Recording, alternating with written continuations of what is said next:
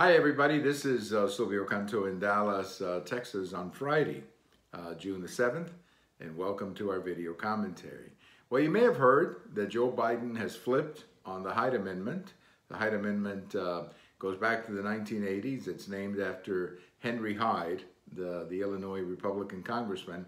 And basically what the Hyde Amendment does is that it prohibits federal funds from paying for abortions.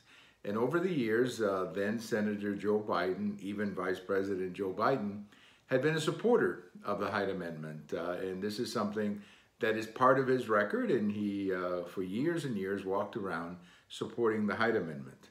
All of a sudden, he has changed his mind. It's a flip, as they like to say in politics. And you know, politicians are allowed to change their minds. That's okay. I mean, we all change our minds over time. That's part of growing up and life. But this is a pretty cynical flip, you know, and it's obvious to anybody that he's flipping because he's under tremendous pressure from activists in his party who believe that there can be no restrictions on abortions, period. And that's what this is all about. I think it's going to hurt him in the general election if he's the nominee. But there's a larger issue here that it seems like the Democrats are not looking into this.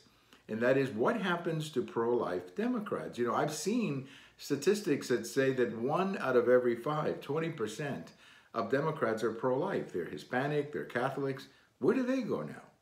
I mean, where does a pro-life Democrat go now when everybody running for president is basically in favor of abortion? I don't think the Democrats have thought through the consequences of that.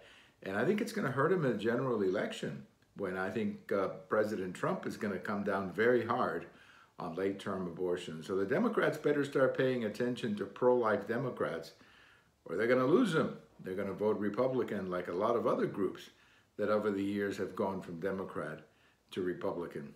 Thank you for watching. We have all of these on YouTube, on Twitter, and on my blog. And if today is your birthday, happy birthday. Bye-bye, everybody.